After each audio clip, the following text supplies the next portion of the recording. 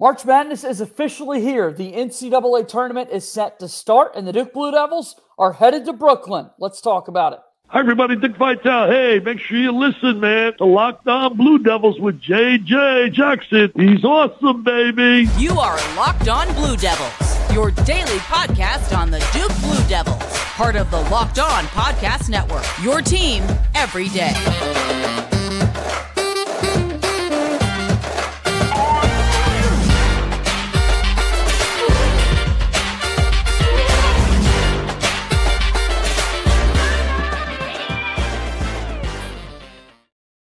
Hello, everybody, and welcome into another episode of the Locked On Blue Devils podcast. My name is JJ Jackson. It's so great to have you here with us on Monday, March 18th, 2024. This is Locked On Blue Devils, your daily one-stop shop for everything going on in the life of Duke athletics. Our podcast brought to you 5 days a week, available wherever you get your podcasts, and also you can watch on YouTube. Hit that like button, share this video with your friends. Please subscribe to our channel as we're getting so close to 2,000 subscribers and want to continue that climb. On today's show, Jordan Mann is back with us as he is each and every Monday. We're going to be talking about the NCAA tournament bracket that has now been revealed. The Duke Blue Devils, a 4 seed, getting set to take on Vermont. So we'll discuss all of that and more. But again, please subscribe to our YouTube channel, like this podcast, subscribe to the podcast feed, leave us a 5-star rating and written review. Follow the show on Twitter at LO_Blue Devils. And I'm there as well at _JJ_Jackson_. So without further ado, let's bring him on in. Our good friend, Jordan Mann of the Big J and Little J Show is here with us. It has finally arrived. It's bracket week all across the country. Everybody at work, in their house, in life, in coffee shops, they're going to be filling out brackets all week long, man. The time has finally arrived. Yep.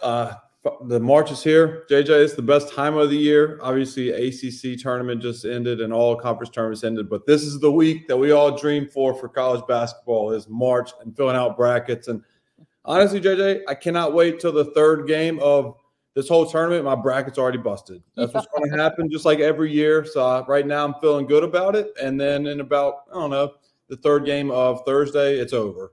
Yeah, it doesn't take long to get those brackets messed up. We'll see games tomorrow night with the first 4 taking place Thursday right at lunchtime. We get going, and then Duke, of course, will be playing Friday afternoon. I love 68 teams. Absolutely amazing. I will say, Jordan, I don't love that you have to factor in the Tuesday games, mind you, in these brackets, right? Like I really hate it, and I'm like, I want everything to start on Thursday and not have to worry about. When it was the 16 seeds, it really didn't matter most times because they're not going to knock off a 1 seed.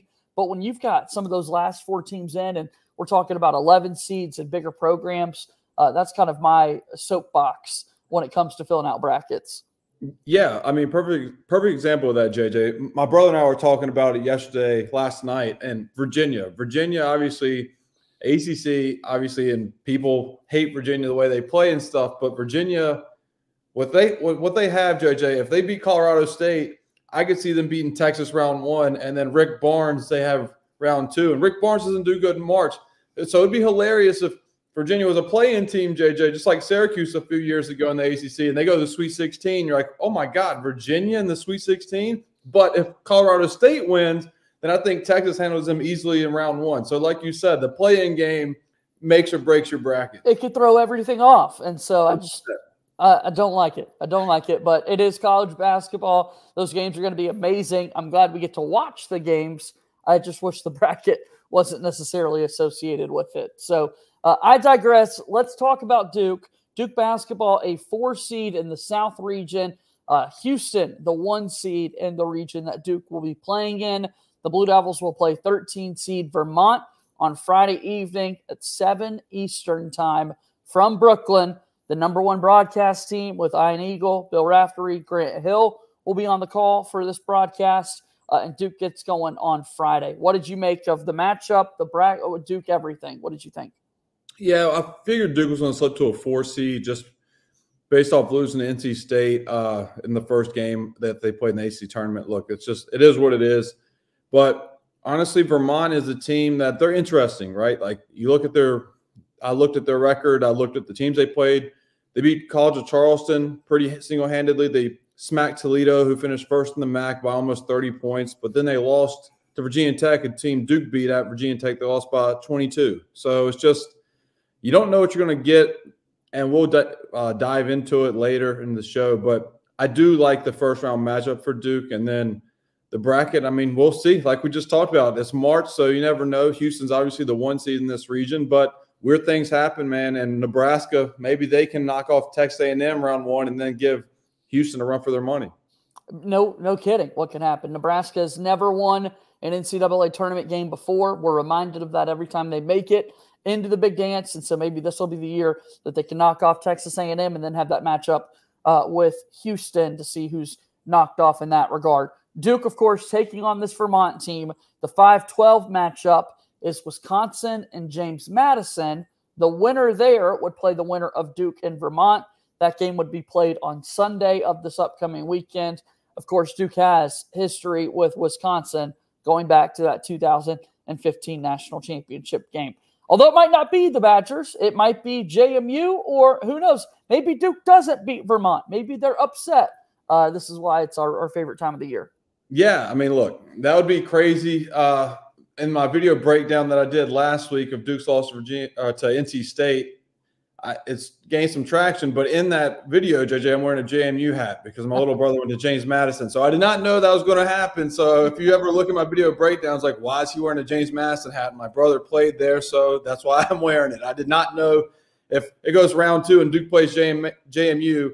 Looks like I'm psychic, but that's just a coincidence. But, yeah, Vermont, dude, look, what Duke needs to do is just get back to their old ways of crashing the board against Vermont. Vermont is undersized. Their leading rebounder is their wing. He averages 5 rebounds a game, and that bodes well for Duke's size. So I think this could be a good Sean Stewart game, honestly, JJ. I think this is a game where you see Sean Stewart have 15 or more minutes for Duke off the bench. Let's see what he can make happen with this Duke basketball team, and let's talk a little bit more about this matchup, a little bit more about the tournament seedings, and all those things. But first, we need to take our first time out here on today's episode of Locked On Blue Devils.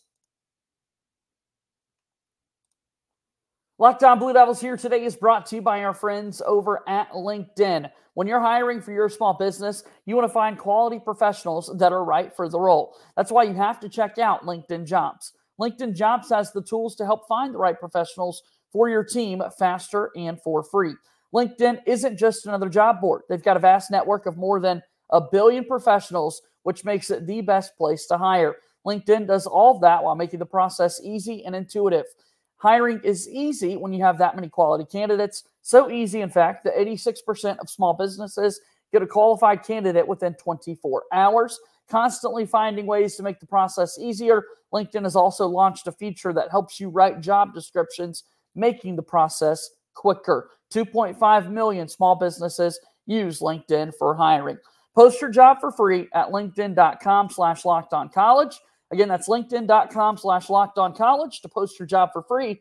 Terms and conditions apply. Locked On Blue Devils here today is also brought to you by our friends over at Nissan. This week's March Madness bracket highlight is brought to you by our friends over at Nissan, highlighting a new team across the sport each and every week. A team that pushes it further than the rest, just like all of the new 2024 Nissan SUVs. These guys were able to take it to the next level. These teams picked out by our friends at Nissan, and I'm loving them highlighting the Auburn Tigers, my alma mater, of course, as the Auburn Tigers can only be described as a Pathfinder. They've been thrilling to watch and have really created a lane for themselves after claiming a top spot in the SEC. As they knocked off the Florida Gators in the SEC Tournament Championship, Auburn set to make a run in the NCAA tournament, quite like that Nissan Pathfinder. Take the Nissan Rogue, the Nissan Pathfinder, or the Nissan Armada and go find your next big adventure. Shop NissanUSA.com. Let's move forward here on today's episode of Locked On Blue Devils. JJ Jackson alongside Jordan Mann from the Big J and Little J Show. We're talking about these brackets. We're talking about seeding and what took place after Conference Championship Week. We learned from the NCAA committee that 5 bids were stolen from conference championship week, teams that were not expected to make it into the big dance but get the automatic berth from winning their tournament. One of those was in our Atlantic Coast Conference when NC State won 5 games in 5 days, knocking off the North Carolina Tar Heels, so they are in the big dance. That didn't shift a lot of people's thinking, however, and where Duke would end up right at that 3-4 seed line, Jordan, and ultimately Duke ends up with that number 4 seed. Yeah, I mean, shout out NC State, shout out Coach Keats, Ferrum alum, baby, Ferrum Panthers, and that was remarkable. Like at the end of the day, they did beat Duke, but it's always awesome to watch history. And 5 games in 5 days is tough. And shout out to those guys. I'm hoping they can represent the ACC well against Texas Tech. But yeah, look, Duke's the 4 seed now. Duke made their bed; they got a lie in it, but I still think Duke's fine. I think what they have to do is figure out the defensive side of the ball, but offensively, your guards have been bad the last 2 games. It's been apparent last 2 games with UNC and NC State, just inefficient from Roach, McCain, Proctor. Those guys got to get going in the first round against Vermont. And I think with the matchup with Vermont, they'll have open looks against these guys, and they just got to hit them because they had open looks against NC State, JJ, and we just did not hit any open shots. There were 4, obviously, 1 seeds. There's 4 of every number when you're building out your 64-team bracket. Duke, of course, comes in at number 13 overall. I do love that after it's all said and done, the NCAA Tournament Committee will present 1 to 68. Every team in the field seeded accordingly for you to know exactly where they were, and Duke was number 13, meaning the Blue Devils just barely missed being that last 3 seed.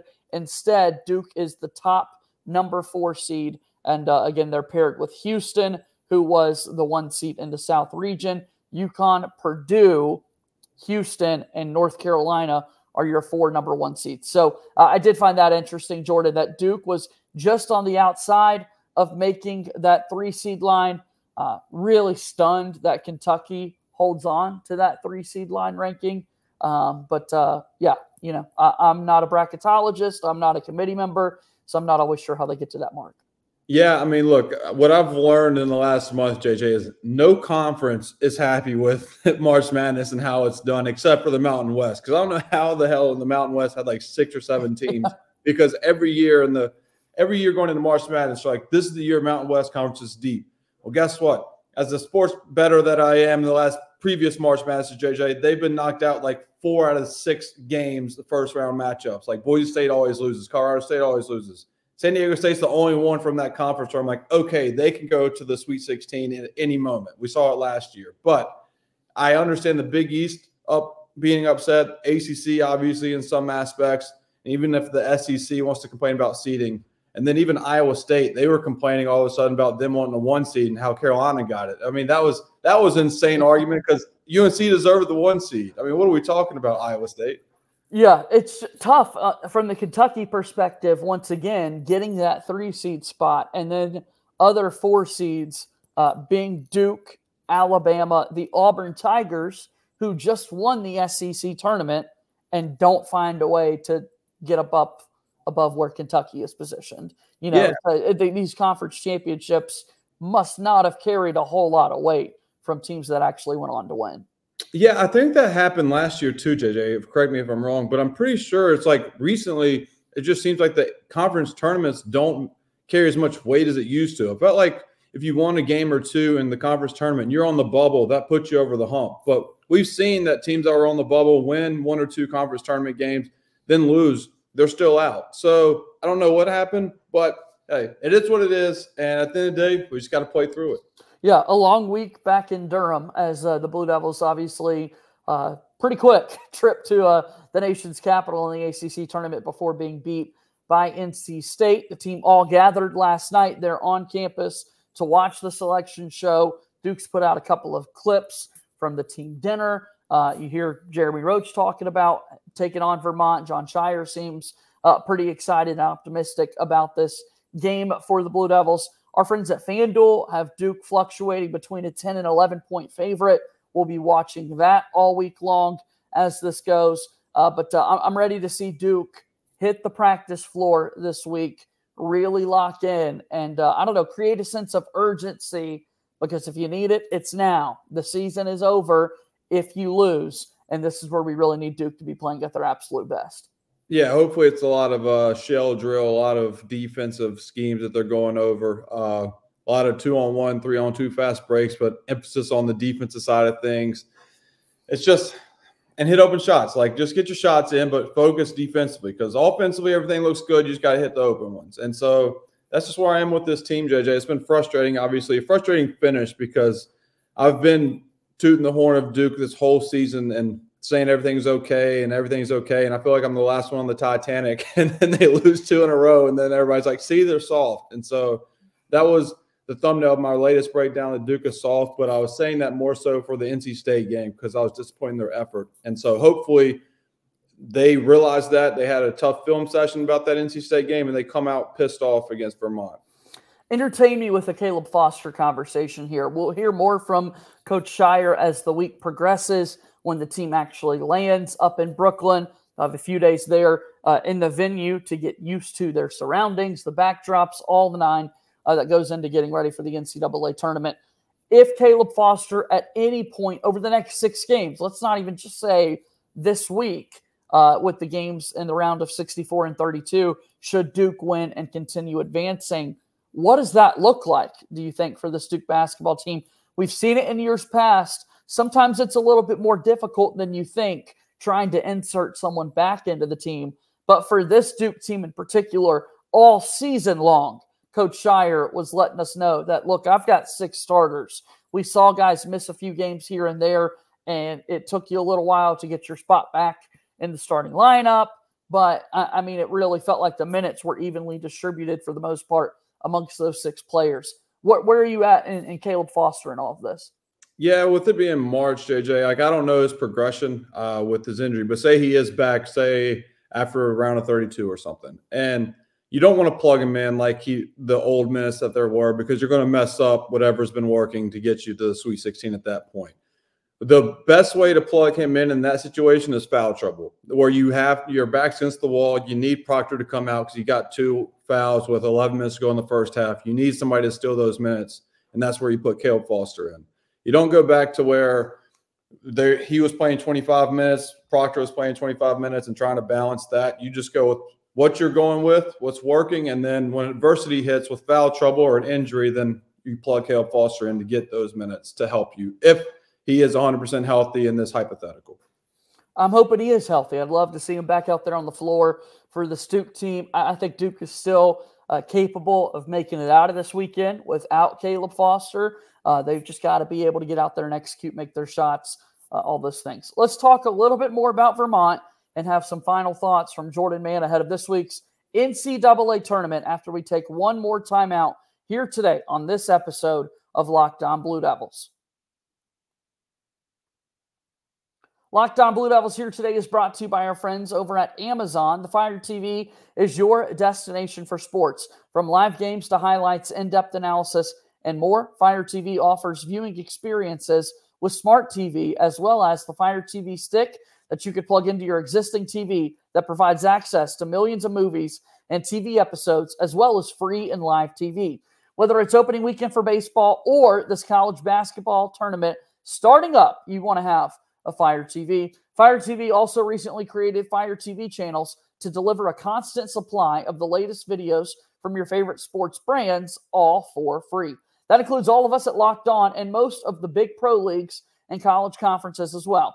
Fire TV channels let you dive into all the game analysis, highlights, and more to keep you up to date on all the latest in the world of sports, March Madness, NBA, Major League Baseball, and lots more. Check out Fire TV channels on Fire TV and Amazon Alexa devices. If you haven't checked out Fire TV channels, you should. Trust me on this. To learn more, Amazon.com/LockedOnFireTV. Amazon Fire TV is a proud sponsor of Locked On Blue Devils.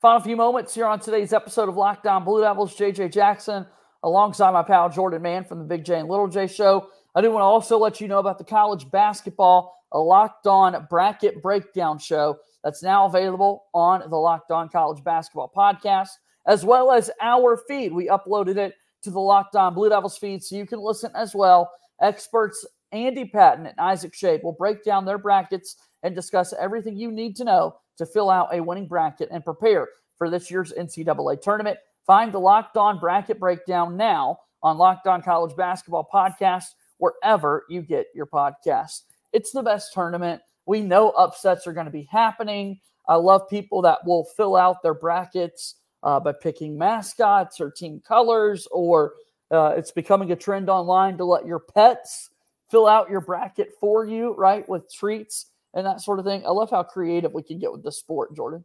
Yeah, for sure. I mean, look, that's always, if you want to get clicks, put your dog in there and just give him some dog treats. You're going to get guaranteed 100 likes at least. So that's a cheat code for all you out there, pet owners. Oh, man, I love it. All right, so Duke's taking on Vermont on Friday in Brooklyn. Geographically, I guess Vermont might have a little bit of an advantage here. Look, Duke fans are going to turn out for this game as they always do when Duke is up there in that Empire State. Excited to see the Duke crowd on hand, and hopefully they're able to watch a really big win for the Blue Devils in the round of 64.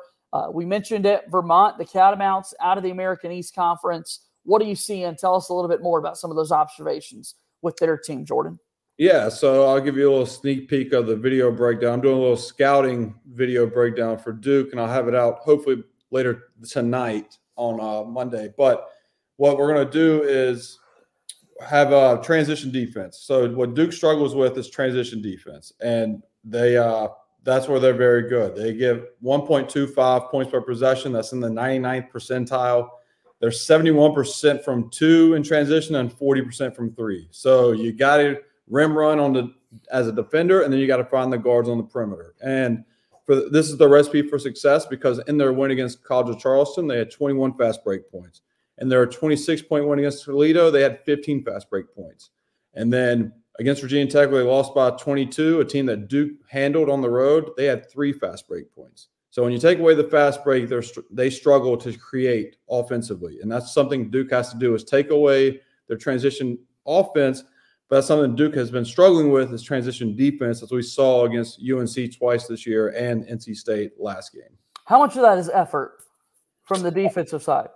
It's not as much effort in transition. It's more of lack of communication. It's more of, that's my man, but you don't need to necessarily go to your man, because you need to stay to the man that's closest to you. And there's just some sort of miscommunication that's going on with Duke, of not knowing where to go in transition and the lack of communication. And that starts with the guard position. That's the people that need to be talking the most are your team captains, and then the guards, because they need to point out to where everything is, so everybody else, the big men, can keep running to the rim and then find their guy next. So that's where it starts with. Well, hopefully we can clean that up a little bit, because I know we're talking about that North Carolina game in Chapel Hill in particular. That was a big thing on those turnovers. Duke not able to get back on defense. It was a big part of your film breakdown against NC State as well. And, yeah, if you've got a team that wants to get out and run a little bit, I think that's going to be easiest for Vermont to score the ball too, right, on some of those open, clean looks that they might have as well. Offensively, what do you think it'll take from Duke? The best three-point shooting team in the conference all season long, not making shots in that quarterfinal matchup against NC State, or really in the final home game against North Carolina. What does the Duke offense look like? I mean, I think they just got to keep shooting. And I think that they will have their looks against this Vermont team. Vermont is not very – their guard play is not very laterally – they're not laterally quick as Duke's accustomed to against ACC play. They got a guard or two that might be okay foot speed-wise, but Filipowski has a quick first step compared to their post players, the rim protection, and he also has 2 or 3 inches, so that's beneficial to flip. So I think Duke's going to go for flip early, and then they're going to look for kickouts to McCain and Proctor and Roach on the perimeter when Vermont collapses, because Vermont's going to have to collapse on flip. They don't have anybody that can guard him one-on-one with size-wise. So there's going to be a help side guard that's going to dig, and then when that happens, Duke's got to kick, and then Duke's got to hit open ones out of that. That was the best part of the NC State game, right? Is that, my goodness, throwing it down low into the post to Kyle Filipowski. He was money, and on his game, you couldn't stop him and scoring at will. But then when Duke needed shots to fall from the outside, they just weren't falling. So hopefully they can knock down those shots from the outside. Hopefully Kyle Filipowski can be as efficient and consistent and effective down there in the post, because I think that will really help Duke, knowing that if the shots aren't falling, you do have kind of a score that you know what to expect out of and flip down low. Yeah, for sure. And like I said, guards dictate what you do in March. They can make you or they can break you. And you saw that against NC State with Duke. Kyle Filipowski and Mark Mitchell were awesome. Filipowski had 28 and 14, but Duke lost that game because their guards didn't come to play, whereas DJ Horn and them stepped up for NC State. So guards hit open shots and help flip out, then I think Duke wins round 1 against Vermont. The NCAA transfer portal opened up today as well. Something to be mindful of. We haven't quite seen anybody from NCAA tournament teams put their name in there, but across the sport, a couple of teams that just barely missed the NCAA tournament declined invitations to the NIT. Ole Miss coach Chris Beard was one of the most vocal, talking about, I need to be able to go out and recruit. I want my players to be able to go into the portal if they so choose. And so something kind of to watch there from the Duke basketball perspective, players that might be exiting or conversations that could be had. Although I guess you got to get to the end of the year to know who's returning and not coming back and that sort of thing. Worth noting, Kyle Filipowski's twin brother, Matt, who's a sophomore at Harvard, did enter the transfer portal as well. That was one of the main names that I had noticed already today. At Monsanto at Wake Forest, noticed that he had entered the portal as well. Yeah, I mean, that's just the modern day of college basketball now, JJ. I think they need to push that window back until after March Madness. I think it's kind of BS that you're punishing the teams that made the dance, and then teams can cancel the NIT or decline the NIT invite so they can get ahead on these talented guys from the mid-majors that didn't make the March Madness and get those guys to be an integral part of next season. So they got to change that. But, yeah, I would do the same thing if I was Chris Beard. I would decline the NIT, and I try to get a leg up for next year. Smart coaching, man. Smart decision making. Sure, yeah. But you got to find a way to fix it. 100%. You got to find a way, and the best way you can find a way of your mistakes this past year is go ahead and have a head start for next year, and that's what these coaches are going to start doing. You think is it possible we see some players from NCAA tournament teams this week whose names end up in that transfer portal? I mean, technically, that's a crazy look, man. Technically, there's a guy from NC State, but he quit the team at the end of the season. But so he wasn't part of an ACC tournament. But I mean, we saw that with Duke, Malik Murphy. You know, Malik Murphy, Duke's quarterback, played for Texas, and he had to opt out of the college game playoff because of just the window. And so, you know, it's not insane. I don't think you'll see like a starter or like 6th, 7th man. I'd see like a Jalen Blakes of a Duke team for somebody else. I could see entering the portal in March Madness, but it's a weird day and age in college basketball, man, and college sports in general. So who knows? Give us one final plug, a promotion for your social media account and the Big J and Little J Show. Yeah, Big J and Little J Show. It's where you can get all your podcasts, Apple, Spotify, wherever. And then my personal YouTube is JMann_, JMANN_, and doing video breakdowns. Podcast is on there as well. And the content's growing every day, JJ. So I appreciate you as always for having me. Absolutely. Let's go get some Duke wins this weekend, man. Next Monday, I want the season to still be going on. I'm not ready for postseason talks with you. Oh, I'm with you 100%. You got to win the first one until you win the second one. So yes, go beat Vermont. Yep. See you next week, Jordan. Thank you, man. See you, brother. All right, that's Jordan Mann joining us here on today's episode of Locked On Blue Devils. Do us a favor, go check out all of his great work. Follow and subscribe to the Locked On Blue Devils podcast wherever it is that you get your podcasts. Subscribe to our YouTube channel, like this video, share it with your friends. Thanks so much for your support, as always. That's going to do it for our show here today. As always, go Duke. I'll talk to you tomorrow. My name is JJ Jackson. Thank you and good day.